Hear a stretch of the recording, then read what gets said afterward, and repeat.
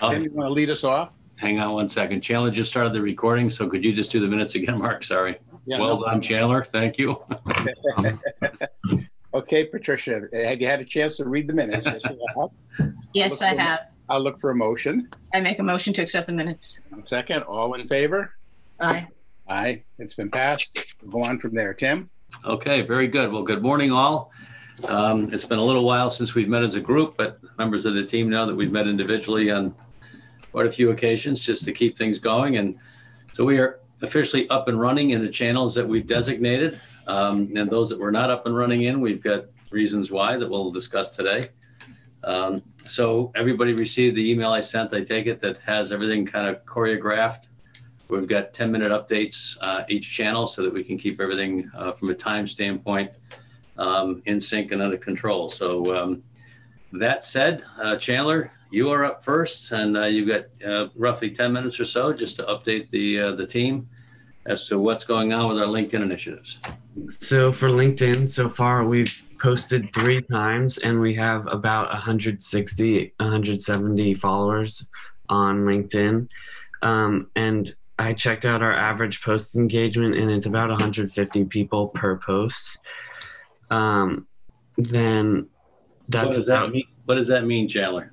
The average post impression, which means like the average amount of people see that post. So 150 people per post, we know that will see the post.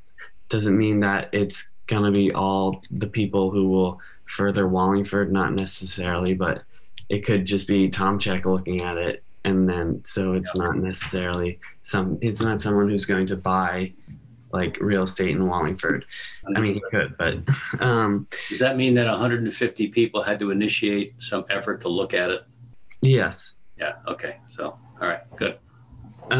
Then this is more interesting for you, Tim, I guess, is the click on our website is about 22% of what our last month engagement was. So it was 18 people clicked on our website link from the followers we have. So the LinkedIn is definitely driving some traffic over there. And so I looked at the average engagement Wallingford's page has, which is about 14 or 15%. And I looked at the industry standard just to compare, and it's about 12 to 13%. So you're right in a good area. Also with Sales Navigator, Jack is working on that, and he has a list of 222 people saved who are all members within a specific region, like our little region of CCIM and SIOR people, and they're all second degree connections. So what that means is like they have some connection with Tim. So it's a common point that that Tim could make, saying like, hey, you're part of SIOR, so we should connect, and it would make leads easier to connect with. Very good. Any questions? So Chandler, the Sales Navigator tool, I see Anthony is on the call now, and he's the expert, but the Sales Navigator tool, so Jack is going out, he's looking and searching for, categorically those New England states, including New York, New Jersey. He's looking by category right now. The SAOR and CCIMs, which we know the commercial real estate groups are primary target just to get our feet wet.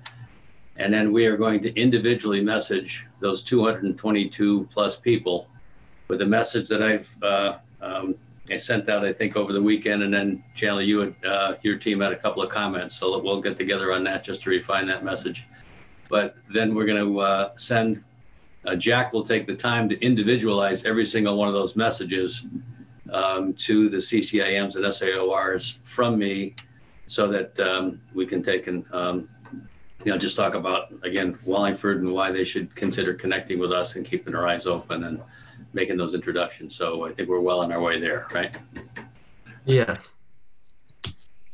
And we're still in our first free month of Sales Navigator, which that clock is ticking. So just for the benefit of the committee, so it's $80 a month thereafter, and we'll ride that horse and see where it takes us. So. Anything else to report, Chandler? Not that I could see. If you have any questions, I'm happy to answer them. I know Shay is on the line. You're part of the team as well, Shay. You want to just talk about, I got a whole bunch of LinkedIn messages over the weekend, so I know you were working. Yeah. So basically, I've just been reaching out. We decided that Tim's connections on LinkedIn would be a good like resource to use to get followers for the Wallingford page. So we decided to reach out to all of his followers and just kind of like introduce him and send them a link, and that ended up getting us a lot of our followers. So that's kind of how we got most of the followers. So any thoughts from the committee? We've used a couple of from the Desk of Joe columns. We thought that it would be best if we, not hit with our strongest messages until we've built a following of, hundreds, I hope. We have hundreds now. We need a lot more, many more hundreds before we start sending out our strongest messages. So we've been going a little bit light, basically introductions, and then, again, a couple of Desk of Joe columns. And what was the third thing we sent out, Chandler? We had 2 Desk of Joes and then a welcome message. Oh, the welcome message. Okay. Yep. All right. So any thoughts from the committee? Comments? Are certainly welcome. Okay. All right, Chandler, anything else you want to share? No, not really. Okay. All right. Well, I think the message there is that LinkedIn, which we've identified as probably our primary resource to reach beyond the state of Connecticut. I mean, throughout the state of Connecticut, but beyond as well. That's going to be our primary tool. So that's why we've got 3 people on that team as opposed to 2 on most others. And we just need to keep, coming up with good messaging and stay active. So, and Chandler's been holding my feet to the fire there. So, okay. Hearing nothing. Shay, you want to talk about email marketing? Yeah. So I just have like a little slide.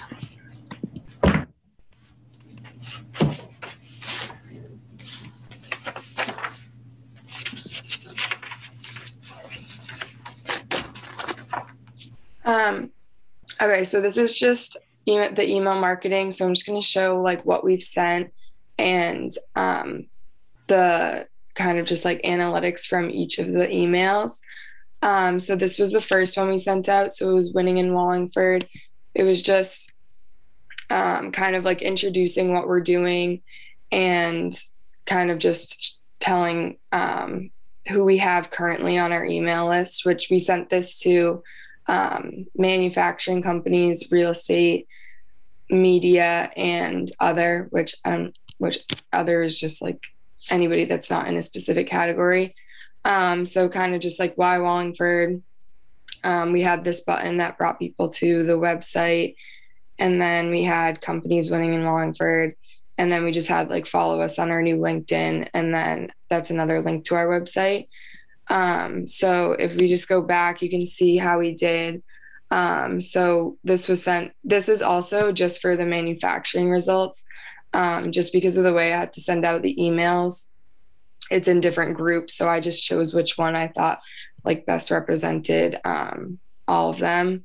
So we sent it to 96 people. About 40% opened it. Oops. And some people, total opens was 127, so that means people could go back and open it again. And then if you see at the bottom, it says clicks by URL. So to the Wallingford website, total clicks was 13. Unique clicks was 7. So unique clicks are the new clicks, like different people clicking on them. So a total of 7 different people clicked on them. And then 13 clicks means somebody could have gone back and clicked on the link multiple times. And then we also got some traffic to our LinkedIn from that email too. And then this email was I'm gonna have Brenna can talk about this more, because me and Brenna have kind of been working together, because she had some information to send to businesses about the college career fairs. So this is just kind of like what it looks like, but Brenna can talk more about what she's been sending. So this was just kind of like informing businesses of when local colleges career fairs were. So we sent that out the following Monday. So this one, these are the results for the real estate group. So we had about 23% open it. Participants, yeah, so this is just showing, I mean, there was really nothing to click in this. It was more just informational. But that was the results for that one. And then we also had connecting with other college career center offices. So I'll have Brenna talk about that again, but just to show you, it looks like that. So this was one of Brenna's messages. And then for this, we had about 30% who opened it. 3 participants clicked. Total clicks was 9. So you can just see all the information there. We also got some traffic to our website and LinkedIn from that campaign as well. And then this last one was manufacturer's vaccine information that Tim sent me. So this was just information on how there was like a Zoom meeting about how the manufacturing workforce would be able to get the vaccine soon. So we just sent out this flyer, and then we included the Zoom link. And then these 2 links bring us to our LinkedIn page and the website. And then if you could just go back, you can see we got some people who went to the Zoom thing. So we had 6 people click on the Zoom link, and then you can just see all the information there. About 34% open the email. And yeah, so that's kind of just how our email's been working. Each time we've sent it out, we've sent it to media, manufacturing, real estate, and other than the vaccine information. That one just went to the manufacturers, but those were the ones that we decided that were like the best groups to be receiving it. But yeah.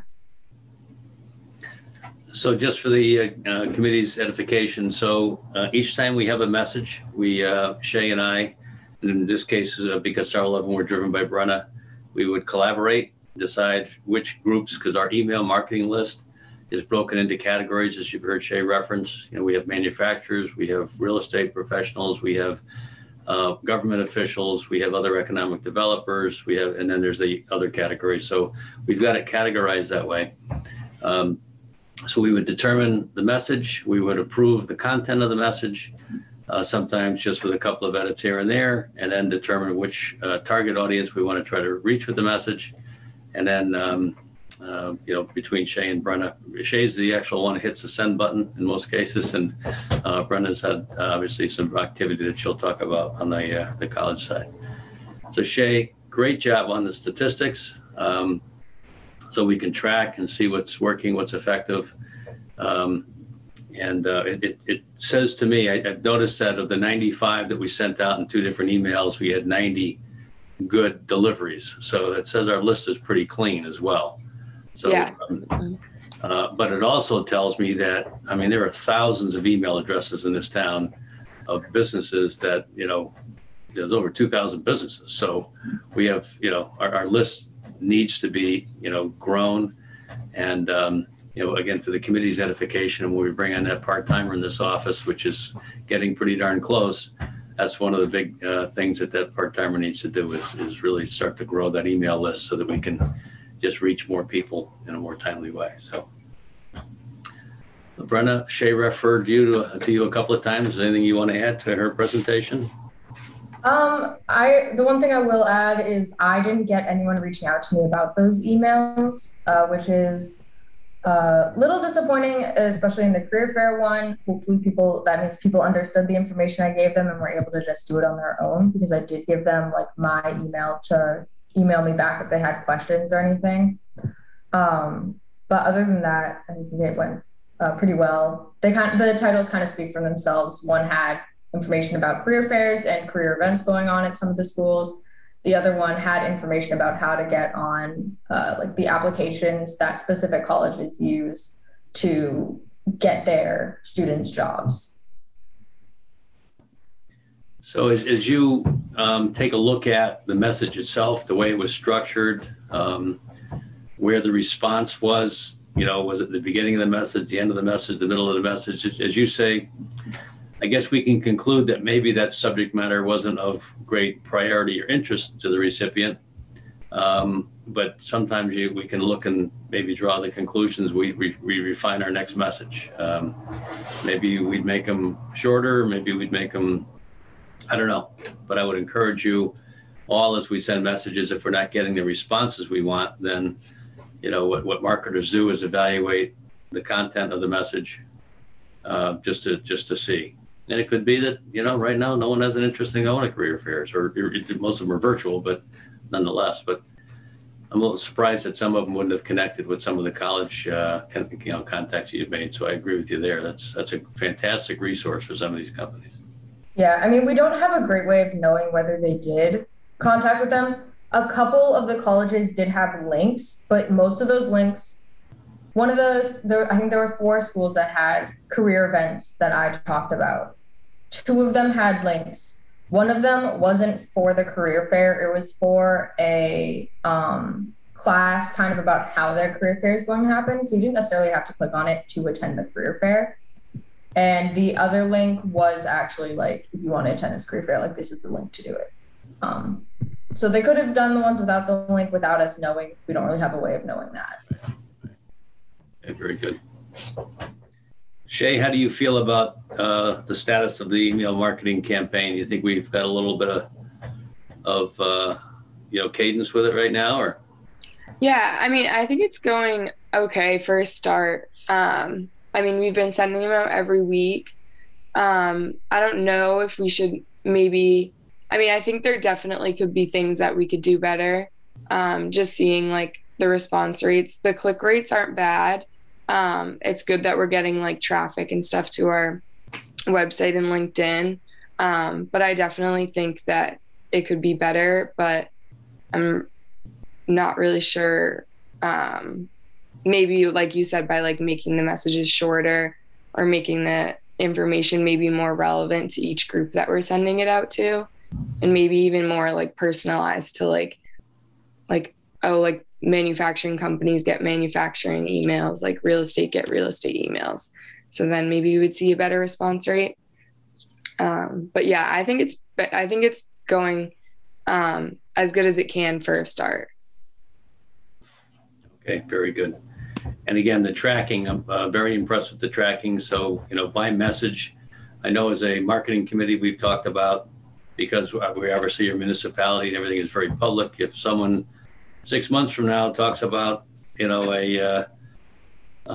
email that was sent out, we'll have a means of tracking it because you've got the data. We know what was sent, when it was sent, et cetera. So very good.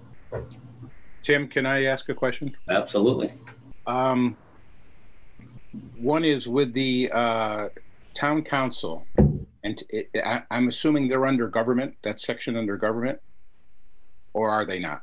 They are. So are you asking if I've got the town council emails under the government section? Yes. I do not.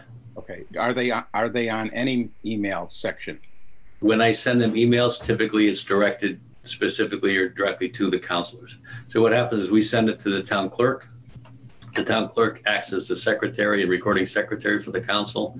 So anything we send to the council, we send to the town clerk. The town clerk then sends to the council. So we have a conduit. We just, as a rule, don't send them the general messages, but that doesn't mean we can't. Yeah. I'm thinking that at some given point in the future, we're going to want to be in front of the town council for whatever reason. I'm talking about EDC now. And I think this is such a positive step that we're making, even if it's a small step at this stage of the game. And if we can get them in on the ground floor of what's happening, I think it may behoove us to benefit from that in the future. So no matter what it is, it doesn't have to, it could be the career fair, for instance, where they may or may not have any interest in the career fair, but at least they see what's happening and it's going out there. So it may be just an automatic. If it comes out to us, which it has been as the marketing committee and the EDC commission, then why don't we just do it out to the council and get them on board? You may want to do a little prelude note to it, you know, just saying FYI, this is what we're doing, that kind of thing. But it's something that we should consider as a committee anyway. For sure. I think what, Go ahead.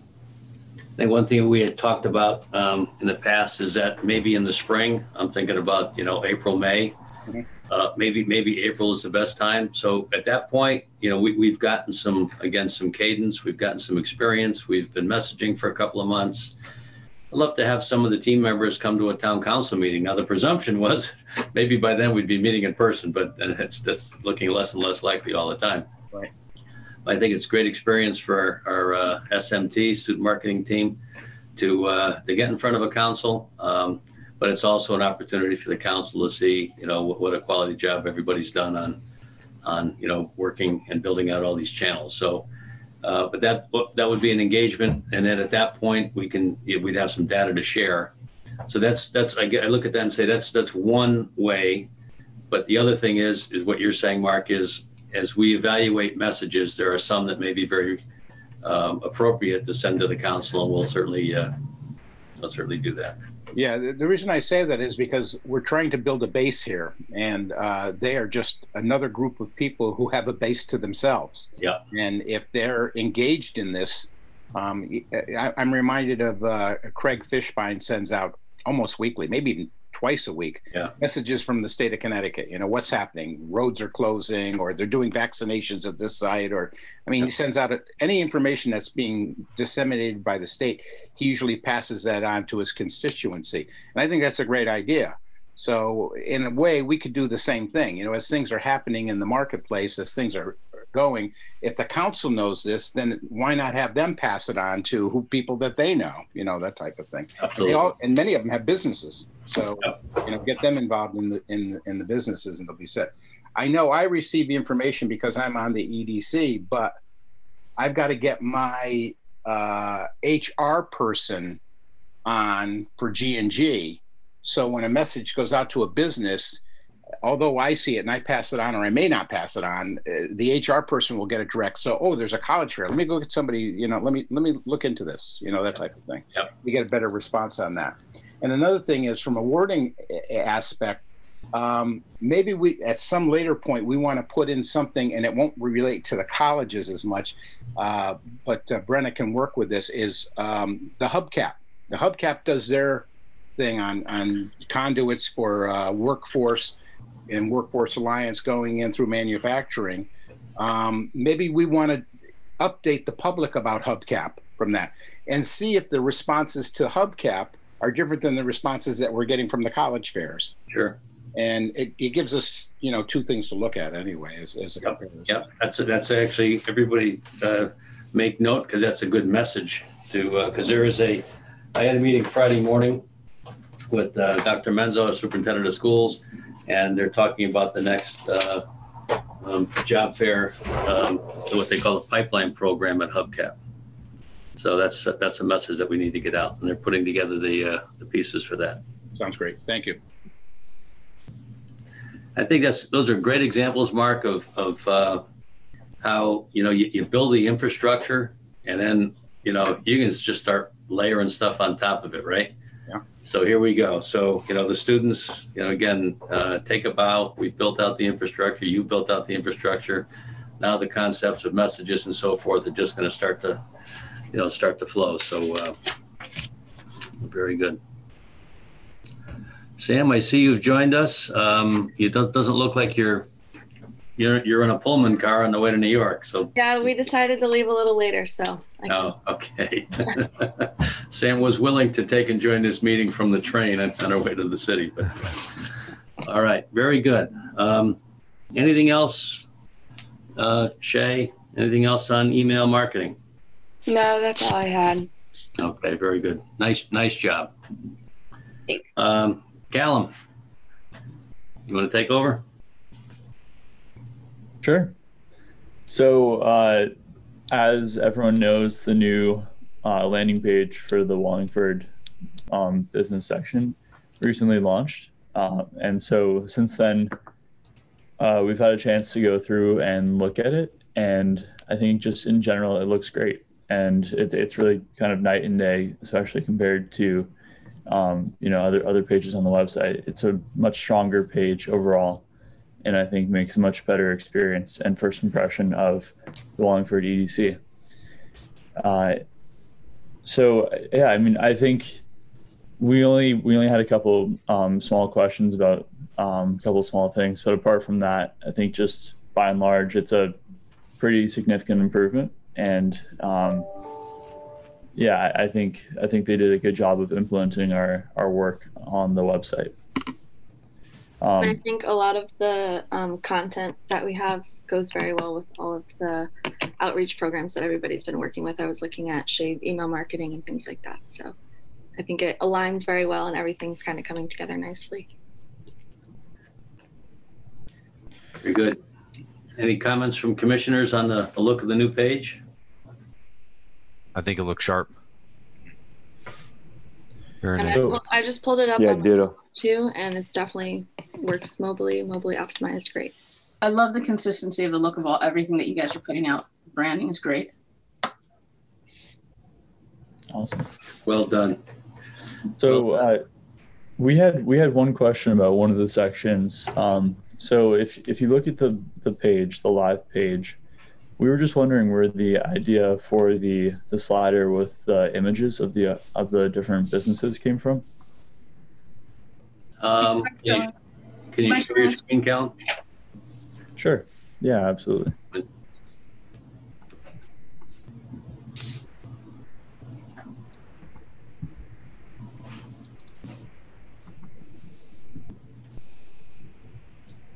Okay, so I'm just on the live page right now.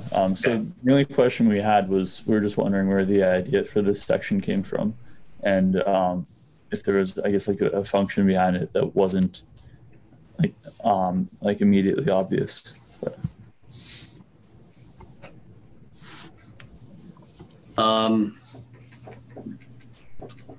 Well, I guess I say if it wasn't your concept, I'm not sure where it came from. Maybe the people at Web Solutions came up with that. I know Lynn and I work with Web Solutions in basically translating your work. So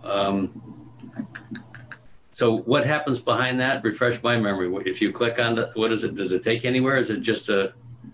No, it looks like it's just an image slider, but we just had questions about it because it wasn't on the original design that we supplied, but okay. And we didn't know if this was something that you guys had decided on doing with them, or if they had just taken the initiative to do on their own. It's not very appealing to the eye, like the colors and everything, and the dead. It kind of interrupts the flow of totally the information, and it would make a little bit more sense if it was closer to the testimonials, because we have testimonials from some of these businesses. But I think even without the image slider, everything standing alone would be a little bit more concise and make more sense in terms of the user flow. I completely agree with you. I feel like we just entered another site visually. And I'm very visual. Yeah, I think it's kind of confusing. Yep. Like there's no context to it. And so it's kind of unclear what you're looking at. It doesn't say whether or not these are companies that are even in Wallingford. And just in terms of website best practices, I haven't seen image sliders on their own like this before in a way that I thought worked well. So I just wasn't sure. I don't know. I think that it might be better off without this section, but wanted to see if there's another reason for it.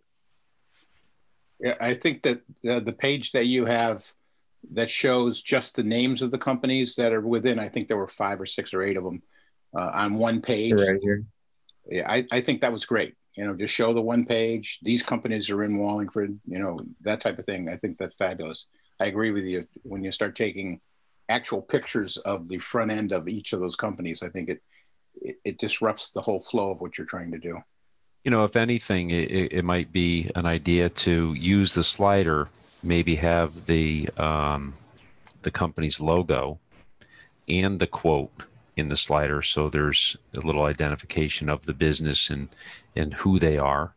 But I agree, the top slider with the images, and they're not even crisp images. I could tell on my website for the Hobson Mazda image, when Web Solutions went in, because I see who visits my site, and they're a former vendor of ours, so they visited the site to snip that off of the website, because you could tell by the image it's not very crisp and it's been blown up. Yeah, there's a couple pictures off of a site that I built that I've noticed, and some pictures I've seen taken. Yeah. So yeah, I think a good compromise in that case then would be just taking the logos and putting them on the existing testimonial slider. But even without that, as I think we're all kind of in agreement that the photo slider is not necessary. No, I mean, if it was going to be done, it'd have to be done a lot better than this. But I just don't think, you're right, the flow isn't there. You guys have done a great job to have it just interrupted with this. Yeah, and I mean, this is the one small comment we had. I think the rest of the site looks great. So yeah, I think just removing this one section would make the rest of it that much better. I'm glad you guys caught this. Very good. So my takeaway from this is that, first, great conversation, great observations by all. So my takeaway is that to have perhaps a company logo in with the testimonial would give more recognition and identity to the testimonial. Yeah, especially if that's what the intention of their, like the slider was. If that's the intention, then I think that would be a better way to do it. Yeah. Okay. All right. Got it. Very good. So Cool. Sam, I'm sorry, go ahead, Colin. Oh, I was just going to say, I didn't have any other comments. So Sam, unless you had other comments. So Sam, could you talk to us about tracking? So, we're aiming all these channels, at the website. So how do we do a before? Do we have a before picture at this point? And how do we start tracking our effectiveness? So the good thing about Google Analytics is you can go back and see at any point in time that you've had it set up with the website. You can say, I wonder what the drop-off rate was in November of 2019 or November of 2020. And we did that before we even started making any sort of design. And if you remember, I believe it was around like 70% drop-off rate, which is very high. And so we have that benchmark established. And then the next step would just be for continuous measurement, keeping an eye on that drop-off rate. And the intention of this new design would be that that would be lower than 70%. So any percentage lower than that is a great improvement. And obviously we talked to you, Tim, about the end goal is to get more people calling you and to get your phone ringing a little bit more. So that's the ultimate measurement that you'll be able to see. Right. And that also relies heavily on how the digital outreach continues to go. And I think you guys had a great idea to just kind of reach out to different connections on LinkedIn and actually making that, starting that conversation in the direct messaging instead of just posting. Posting is really important to establish that presence on the Wallingford site and create credibility and just exist there, but also creating your own outreach that will get them to drive back to the website if need be, or directly make a phone call to Tim without even needing to go through that website. Okay, very good. I don't want to put both you and Callum on the spot, but since we have the committee together, both of you have shared with me that you are on to bigger and better things. So can you just talk about that timeline for me with the committee so everybody's informed? Callum, why don't you start? Sure. Yeah. So my goal with this project was to see the website update to the end. And so as far as my timeline goes, I'm happy to stay on to oversee that the last section is removed and the last changes are implemented in an effective way. But other than that, that would be the end of my time here. Just given that looks like we've implemented and set out and did what we set out to do. And I think the website looks great. And so my job here is just about done. Very good, Callum. Thank you. Thank you. And Sam? Yeah, so the timeline, I guess, would be kind of loose. Like Callum said, the implementation portion is done. So what's really next is after we discuss the measurement process, unless you guys have questions about that, I think I can share with you. I think it's in that Wallingford Google Drive that everybody has access to, but our original presentation for the justification of why we even wanted to make any changes has all of the benchmark baseline measurements that we talked about that you can refer back to. So unless there's further questions, I'm happy to answer them at any point. You guys have my email and everything, but I think we can see the slider through, and then that would be that. Okay. Any questions from commissioners? All of you have done an excellent job, but thank you very much. You did a great job. Thank you. Very impressive. Ditto. Yeah, I want to echo Patricia's comment. Wonderful job. Really exceeded expectations, very much so. Good luck in the future too. Thank you. Thanks, guys. All right, so this is not goodbye. So let me talk to Web Solutions and Lynn, and we'll talk about getting those some logos with those testimonials and getting the changes that we talked about done, and then we'll ask you to take another peek and all that kind of good stuff. So we'll be in touch. All right, thank you very much. All set, Callum, Sam. Okay, moving on. And if it's okay with everybody, I'm gonna have to go catch that train now. So. Okay. But, all right, thanks, guys. Have a good night. Thank you, Sam. Have a great day. All right, I think Brenna, you're up with your college outreach. Yeah. So most of what I've been doing is finishing up contacting and getting the information I needed out of the colleges. That included finalizing all the Career Center information about when their career fairs were, or even if they were having career fairs. A lot of the schools were not having career fairs and either were completely opting out of anything of the sort or holding smaller like coffee talk information sessions.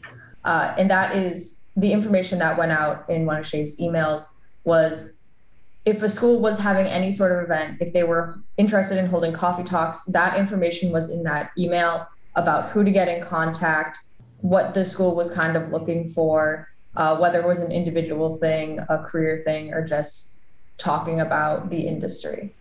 The other thing I've been working on is with a couple of professors, namely one at Quinnipiac, and they wanted to work with businesses for a student project that was happening in our MBA program. That information also went out to businesses, and I reached out to the Quinnipiac Chamber of Commerce, and there was one other person Tim sent me to. I reached out to them to try to get them to also push the message out. Unfortunately, I don't think either of them did. I never heard back from the one person, and then the Quinnipiac Chamber of Commerce I heard back from, and he basically said he had to show it to his higher up, see if he would release it. And then I never heard anything back after that, which I think I took to mean that they weren't going to push it out. So unfortunately, we didn't actually get any reach back from businesses on that. So I was only able to give them the contact that Tim had directly shared with me of a woman wanting to start a business with differently abled people, starting a coffee shop. So that has luckily, I think, been picked up by a student in that class. So I hope he actually reaches out to her, but we'll see. So unfortunately, a lot of the colleges have been very responsive, very great about getting their information to me. I'm not sure that we have the best way of getting the businesses to work with the schools, just because I don't think we're getting the responses back that we want. And I don't know if that's because of the types of businesses we're reaching out to, if we need to try to broaden our reach to more small businesses, because my thought is they might be more willing to work with college students on projects because they're a little more in need than the larger businesses that probably have consultants that they already work with on a basis. So Brent, a couple of questions. Talk to me briefly about your engagement with Teresa O'Hala. Yeah, so I reached out to her. She was very, very happy to hear from me. She told me about the business type she wanted to do. She said to get her in contact with any students interested. So I actually went and talked to the class working on the project, and I shared her story. I told them to get in contact with me first before contacting her, so that like 5 people didn't end up contacting her. I heard back from one student actually this past weekend about being interested in working with a business, and I put him in contact with her. So hopefully he contacts her and works with her, because I think she would be a great asset to work with and a really good opportunity for them. But it didn't seem like there were as many students as the professor thought who might have needed help finding a business. Okay. And regarding your other comment, as far as, people not, outwardly, engaging with, on Handshake or Simplicity or any of those online tools that colleges are using, you said very briefly, it could be that we're not reaching out to the right companies. I think that has a lot of merit. I really do. I think, at the university level, our database is not rich with engineering firms and things of that nature, which typically are the ones that are looking for the talent. It's banking interns. Those are areas where strengthening our database here is going to pay dividends and make that what your reach out a lot more. I think resource a lot more useful. I also especially because a lot of these schools have very strong business programs. Quinnipiac has a very strong business program, as does Sacred Heart.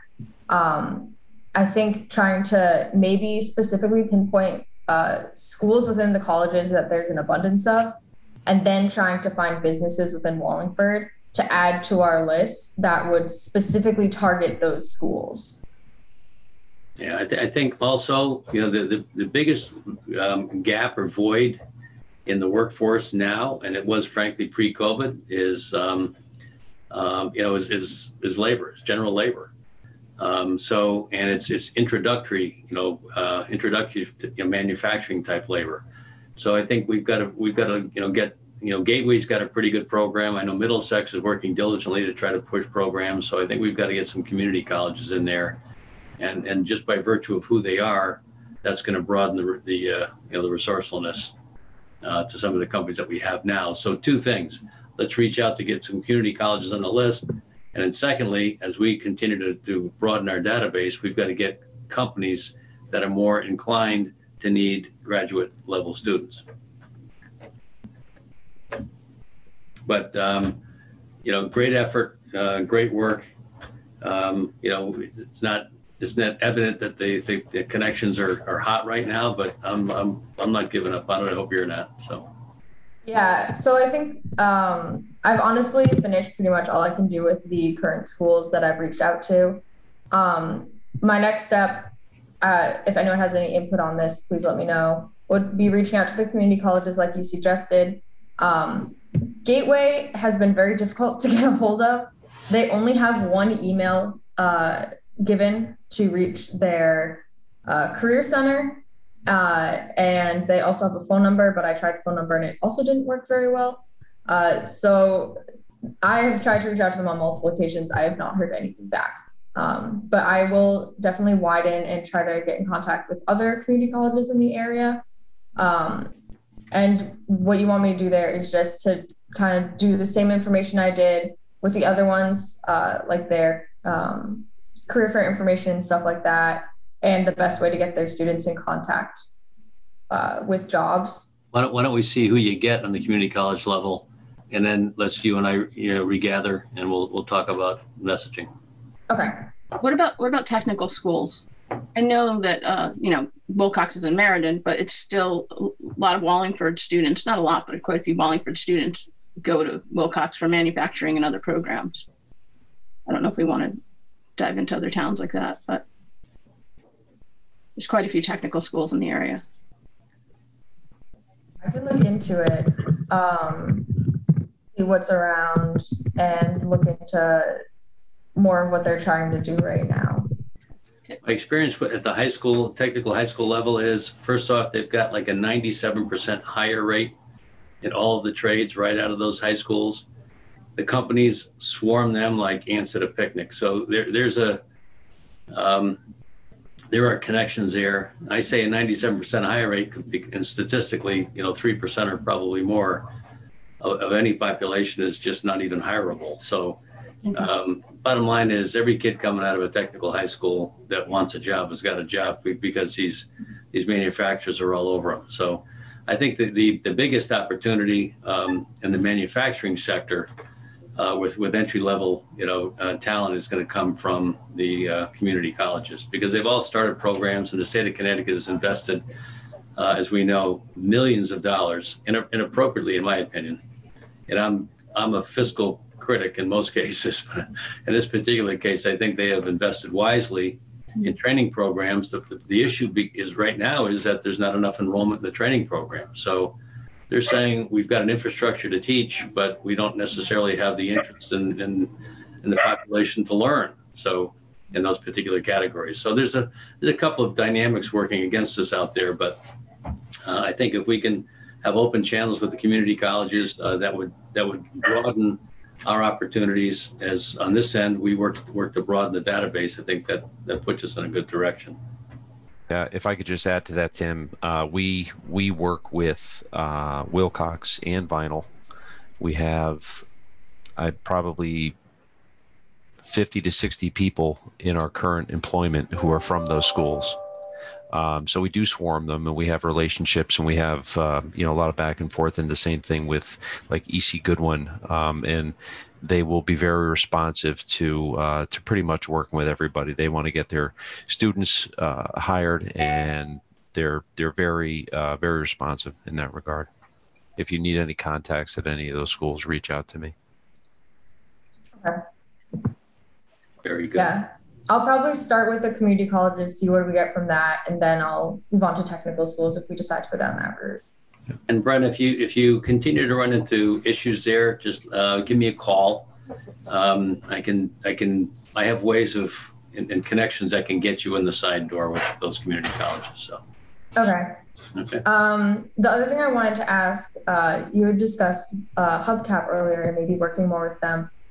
Is that something you would want me to work on? Meet with them, interview them, see if they want outreach into the community colleges more? I'd welcome comments from the committee. The Hubcap is a grassroots effort. Their employment pipelines are a grassroots effort to try to or to reach out to people who are unemployed or people who are even employed and want to try to increase their skills. And they go through interview skills, presentation, proper presentation protocol. They're typically people who are looking at not their first job, but looking to take and elevate themselves perhaps in a job. They do represent some manufacturing companies, nursing. They're going to start a hospitality program in the spring. I think the timing is a little curious there, since hospitality is probably the one sector that is being, impacted negatively more than any. But so those types of things. So it's certainly worth a conversation. Just so happens that the chairman of the EDC, a fellow named Joe Mira, he is the guy that is really spearheading the Hubcap and the employment pipelines. So he'd be the guy that we can make an introduction to. So reach out to me separately, Brenna, and we'll see what we can do there. All right. Anything else, Brenna? That is everything I can think of. Well done. And again, your level of effort does not go unnoticed. So keep plowing. The next item on our agenda, I just wanted to take a couple of minutes and talk about Facebook. At our last meeting, we did talk about how we're going to, excuse me one second, how we're going to take and kind of backed off Facebook for the time being, because we realized that we cannot not allow commentary, and we just did not want it to fester into an environment where people would just start to chide on anything and everything they could. But there's an occasion, and so I'm throwing this out to the committee and the SMT as well. There's an occasion with a very controversial parking lot in our town center that came up recently. And there's a public, there's one particular gadfly who's trying to, stir up some trouble. And so what we sit and we watch is misinformation. And it frankly just gets under my skin when misinformation is flying and we don't have a way to take and combat it right now. But we could combat it on those Facebook forums, which is where the misinformation quite often starts to gain momentum. So I just want to plant that seed. There's no immediacy to this right now, but I think that, having a presence, it may not be every day, it may not be once a week, like, we had talked about at one point, but I think Facebook could be utilized as a tool by this committee and by the commission. I'd say on a spot basis and maybe on a subject matter basis. And, if we have to get engaged and respond to some things, we do. But I just think as I play that out in my mind, when misinformation starts to take and influence people's decisions, it's just a very, very bad scenario. And I sit in my hands and I chew on my tongue and say, these people who are spewing the wrong stuff, someone's got to correct them. And to this date, we never have, but I just wanted to throw that out there and just ask for the committee's input if they'd be comfortable with keeping Facebook dormant, but the concept alive to use on a subject matter basis. I think it's a really important subject. I mean, our downtown businesses really rely on that parking too. People don't realize that. I've had people from out of town coming to meet me for dinner that have said, parking is a problem. Let's go somewhere else. I don't want to spend, 20 minutes looking for a parking spot. So it's a serious issue, and it affects the economy of the downtown area, especially now with COVID and everything. It's even worse. So I think it's important to get a message out somehow or to do something. I agree with Patricia as far as getting a message out. I'm not sure that we should engage in any type of a dialogue situation.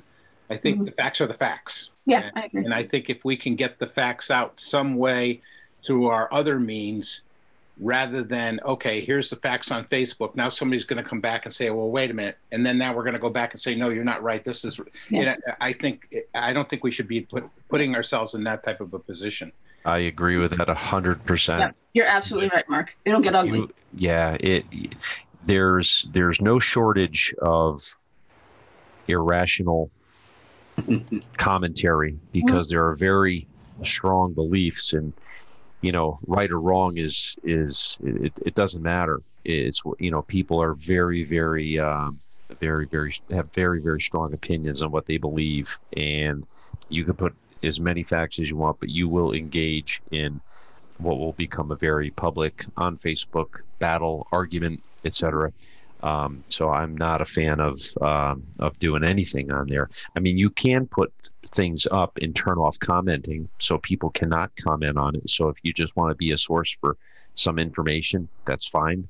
But if you put something up that someone really strongly feels against, your information and your comments will be discussed very heartily on the Wallingford forum, which if you spent 20 minutes, you'd never want to touch Facebook again. One other thing to consider too, from our perspective, is to what Anthony and everybody else has mentioned, whatever message we put out about this particular subject, it will begin to form a bias about all our other future endeavors. So if those folks who disagree with this, if they feel that the information we're putting out is biased one way or the other, again, that's going to influence how they look at us for years to come.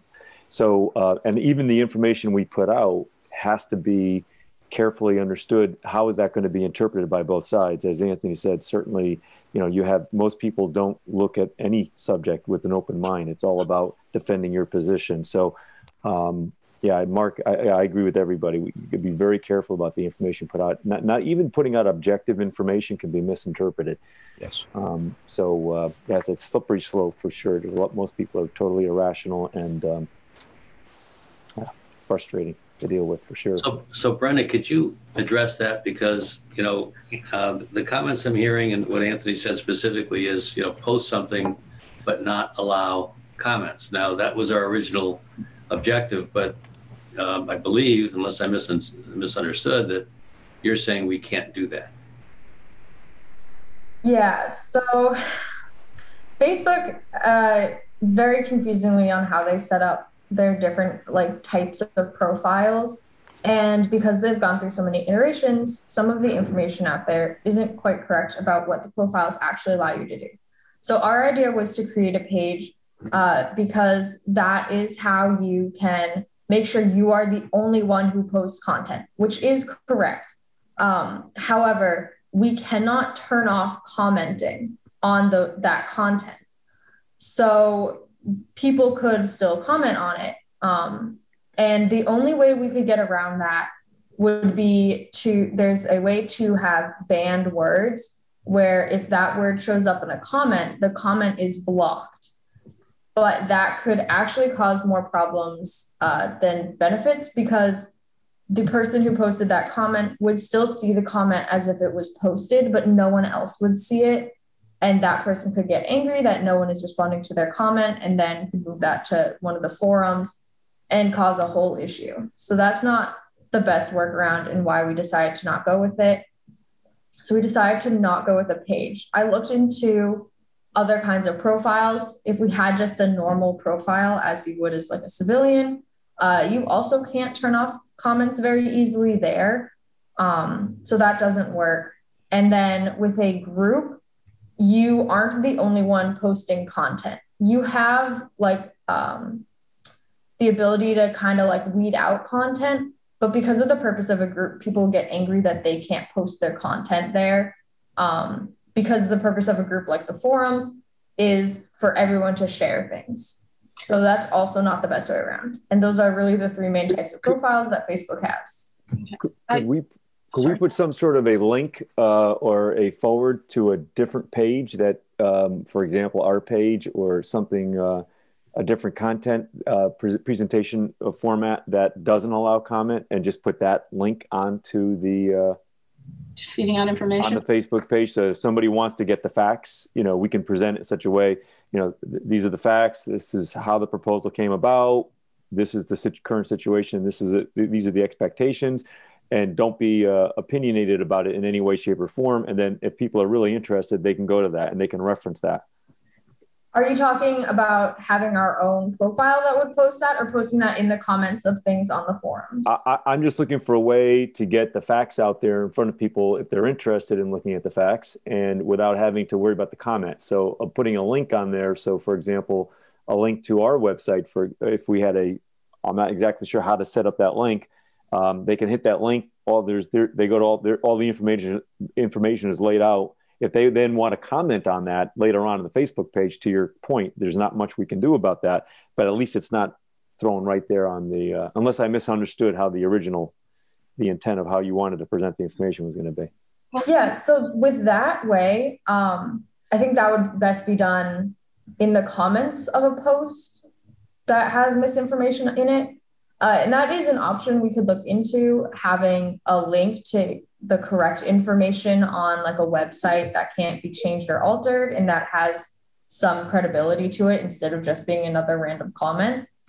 There could then be, because that link would be in the form of a comment, you would comment that link, that could still be commented on. The problem with Facebook is there's no good way to just post something and then not have comments on it.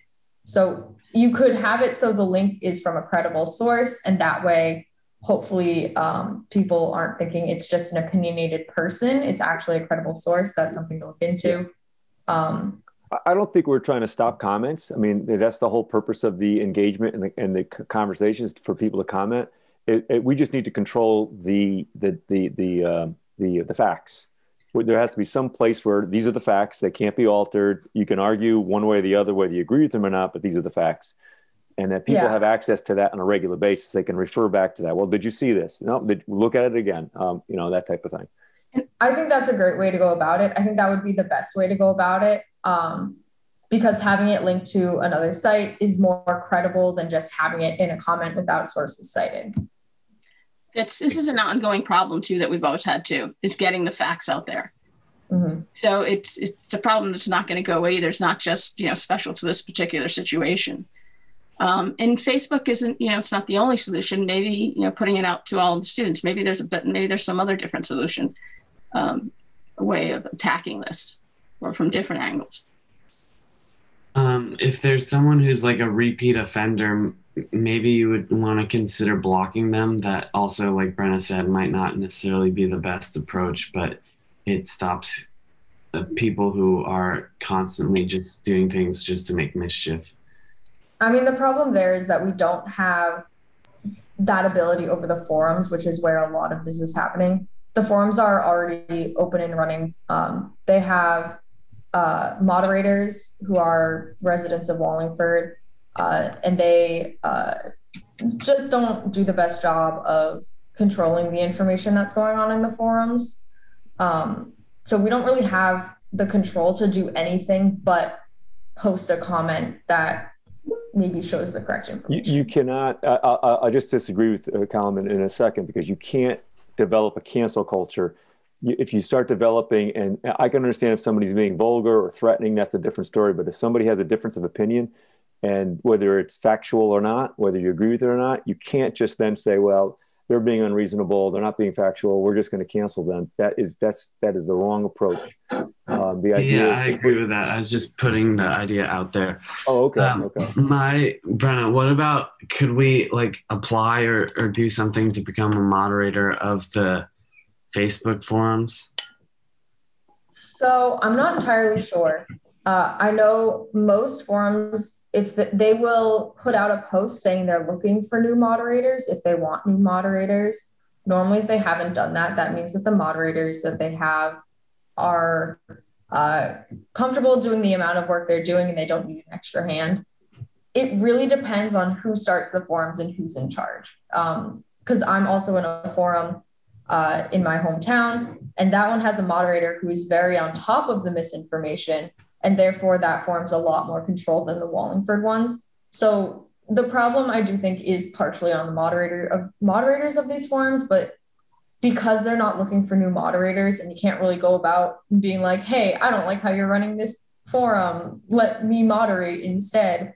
It's very hard to get in there. Can you set up a sub Facebook page again, and maybe approach the current moderators, and they may welcome some help, and then form a kind of a subgroup within the Facebook page specific to this subject, so that they can moderate all the other BS that's going on around town and all the other arguments. And I'm not on the Facebook page, so I don't know what goes on there, but at least to isolate this particular subject as people who actually know the facts and can moderate in a more intelligent way. They might invite that. I don't know if that's possible. I don't think you can have subgroups. I'm sure that there's a way of just being like, I'm the moderator of this type of content. The problem is, like, I think it's a possibility. I think reaching out to them might not be the worst idea ever, and seeing if they want a hand or if they want guidance in where to find correct information and how to maybe combat it more.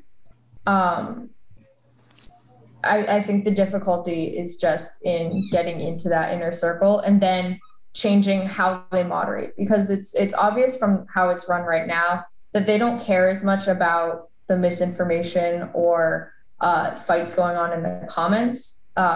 They're not exactly moderating that type of content.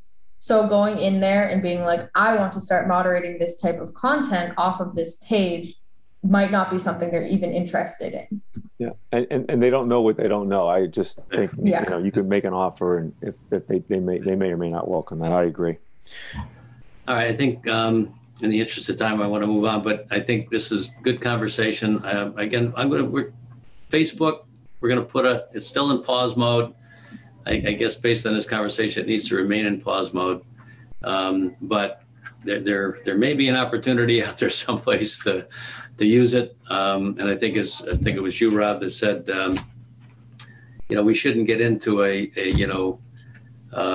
verbal battle with anybody. It's us simply saying this is the EDC's position on a particular subject matter.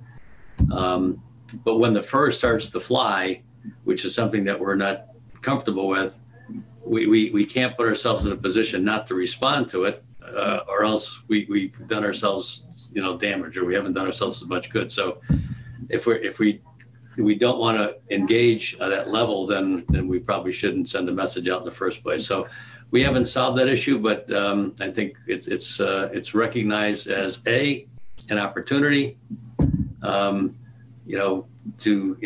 set our position out in the public regarding perhaps this local parking lot, which is the most recent issue. But we haven't come up with a comfortable way of using Facebook to do it at this point. So stay tuned. We'll keep that conversation going. After this meeting, I'd like to discuss something with the committee. About 2 minutes. Okay. Okay. All right. In the interest of time, we're going to move on. I'm going to ask John. So John has been very patient, and as we've juggling a lot of other things, we have not launched our Instagram initiatives yet, but I think at this point we're getting pretty darn close. So John, I'll let you take it from there. So for Instagram, this past weekend I actually created the account. So the account's all set up now. I just need to finish getting pictures for the profile picture, stuff like that. And I spoke with Tim about the issue with comments that they're having with Facebook, and we found out that on Instagram you can actually disable comments on a post by post basis if we chose to do that. So that makes it a lot easier, because if you don't allow comments in the first place, then it's really not like you're shutting them out. That's just the type of account that you're running. But I think that we should make that decision up front, whether we want to allow them or not, so that we're not switching as time goes on. And as of right now, I'm ready to kind of start posting whenever we choose to start posting. I have the messages lined up. The only thing that I really need in terms of setting up the actual account would be a profile picture, which Tim, I believe you said you think a picture of the town hall could be a good picture for that. The town hall may be a little bit too big since the profile, image area is so small. Yeah. But we have a sign out front as to when Wallingford was established. We actually have an EDC logo. So. Oh yeah, that would be perfect. Yeah, I think the EDC logo may be even the best thing to. Yeah. It's just not as busy. Do you have access to that, or? I do not think so. Yeah. So we protect that pretty closely so it does not get used by people who we don't want to use it. Yeah. Let me get the EDC logo to you. Okay. And then in terms of growing the audience, I'm going to start, once I add the profile picture, I'm going to start looking for small businesses in Wallingford and reaching out to them about if they could share the account with their followers to kind of grow the followers in the area. And then from there, I'm going to follow people that follow those accounts so that we're kind of building an audience that's within this general area. So it may not be people that are always specifically in Wallingford, but people that are in the general area that the account would have an impact on. And then from there, people that will share with their friends as more posts go up. And then, that's kind of when the organic growth will begin, is when we attract some followers to begin with, and then start sharing content so people will interact with it and share with their friends. And then from there, it kind of will take care of itself as more posts go up. And John, you've started your efforts to start to mine local businesses, and I started looking. The hardest part was finding the company, and then finding their Instagram account, because a lot of the companies will have different Instagram account names than their actual business. But it's really not going to be terribly hard to find. All right, the companies. So balls in my court regarding the profile picture, and then you and I will talk during the week about messaging. So perfect. All right. I think, unless the student marketing team or Professor Tomczyk has any comments at this point, I think we're pretty much set for this part of the meeting. The committee itself is going to remain in the meeting. Chandler, if you could make me the host. I'll do that. Okay. And once you do that, I'll have the ability to stop the recording and stuff, right? Yeah. Yeah. Okay. All right. So Thanks, guys. with that, great job as always. A very impressive team. I thank you very much for all your ongoing efforts. I feel as if we're running now, so it's a good feeling. So Thank you, everyone. you guys have a fantastic day, and we'll get back to you when regarding our next meeting day. Sounds good. Have a great day, guys. Thank you. Have a good day. Yep.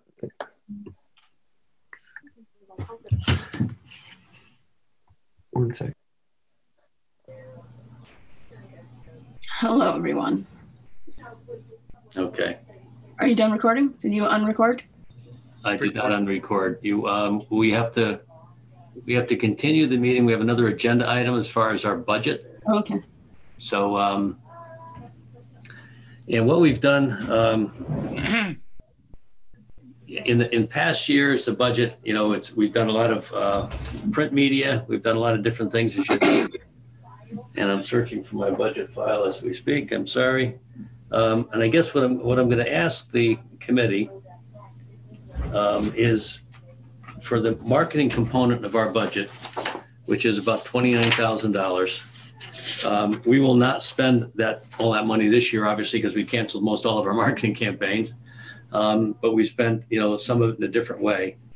I'm going to simply ask, the mayor has asked us to level fund budgets just because of, financial situations. So I'm going to ask you to allow me to submit a budget that says we're asking for $29,000. Now, in past years, we had a detail sheet that said we're going to spend this much with the Hartford Business Journal. We're going to spend this much with the Naven Business Journal.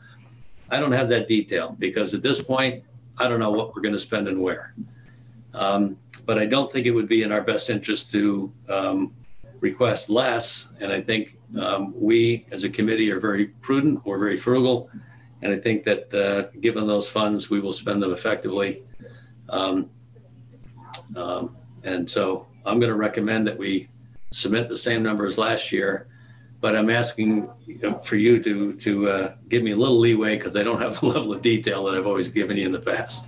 I'd like to ask the student or the professor what he thinks should be spent on marketing to have an idea, because it's a different direction we would be going into, one that we're not as knowledgeable with the internet and stuff like that, just to at least have their advice.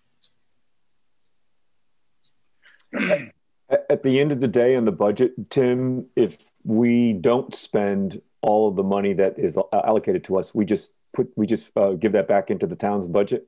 Correct. Yeah. So there's no harm in asking for as much as we possibly can. Have we what's the budget been the last, say, 3 years? Have we been the same? So I think we've trended. Exactly. So I think we've justified spending that much. And I would ask for the maximum amount. And it's not as if, I think you've created a level of due diligence in how you've been spending the money. So I think that's the approach to go, because to Patricia's point, we really don't know. And to your point. Yeah, I have no problem in taking a motion and a vote to just submit it with the 29 as we had suggested. I think if you're going to ask the professor or the students, what would they use for a marketing budget? It really isn't relevant at this stage of the game, because we got the money and whatever we use the money for, that's it. They'll come in with $150,000 and we can't give them $150,000. Exactly. Yeah, no, I got that. But I want to make sure that we have at least planned out how to continue the work that they've done so that it doesn't get lost. Well, that would be. I couldn't agree anymore, but that's what the 29 is going to help us do, because you're not going to go beyond the 29. And if we have to say all of the 29 goes to the students, if that's our decision and the commission's decision, then that's the way it'll go. Yeah, I agree with Mark. That's a very good question, Patricia, to ask how we best spend the 29,000. But I think to Mark's point, let's ask for as much money as we can. We've been responsible in the past, and if we don't spend it for some reason, which we all think that's probably unlikely, we could just give it back. So there's very little risk to the town. Okay. And I think, knowing everybody on this call as well as I do, we are all fiscal conservatives. We're not going to, I've always said, I'm not going to spend $100 if the return's on 101, but I'll spend $1 million if the return's $1,000,001.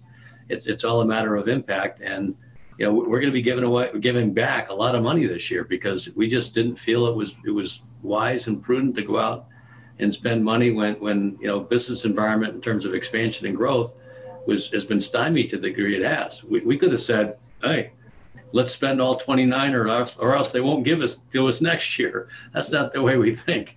So we're willing to give money back this year because we didn't feel it was best to spend it. How much do we think we're giving back this year? I'll bet you we're going to give back in the high teens. I mean, the lion's share of it. Okay, my only concern would be, and it's not just to spend it because we have it, but search engine optimization is something that's one of the things I'd want to ask the kids. And when do we have to return that money? Well, it's a fiscal year is July to June, so by the end of June. So we do have money to. Yeah, we have time. Yeah. I definitely want to know about search engine optimization because that basically is just it's like putting what they've done on a rocket ship and just making sure it gets seen. And some of the payments, I would think, Patricia, if we were to invest in search optimization or some other form, you can pay that forward to some extent. You can buy a year subscription. Yeah. And so we're spending into next year using this year's money. And that way next year we don't have to incur it. I'd hate to have a bill for $2,000 that's going to cover Instagram account for a year. We give that money back, and then in July we get a bill for $2,000 that we could have spent in May. And Web Solutions looks at that as that's an additional fee to what we pay them for search engine optimization. That's how the contract flows. I know that little website that I have with the Wallingford with arts and culture. I've already paid. It cost me $250. I paid for the next 3 years for a host. For the host. Exactly. I paid 5 years at a time for the domain name and everything. And that gives us that much more money we don't need to spend on next year. Yeah. Exactly. Okay, I've made note of that for sure. I'll look for a motion then to accept Tim's proposal of a blanket 29 without the backup at this stage of the game. I make a motion. Second? I'll second. All in favor? Aye. Anyone opposed? It's been passed unanimously. Thank you, Tim. Okay, thank you. That's all I had. I mean, I think these kids are in a pretty good spot. I think we're. I will share this with you that, and this is something I'll share with the EDC next Monday night. But Lynn's replacement is starting today. I can hear her in the outer office with Lynn. So her name is well. I better get that there. Catherine Donegan. Catherine was actually the Economic Development Secretary in Cheshire for 20 years. Oh, excellent. And she retired from Cheshire because they had an early retirement buyout, and she took it. She's a couple of years younger than I suspect. And this part-time engagement here works perfect. She worked full-time for Cheshire for over 20 years. She lives in Wallingford. Her kids went to Shan. I mean, she's a Wallingford person.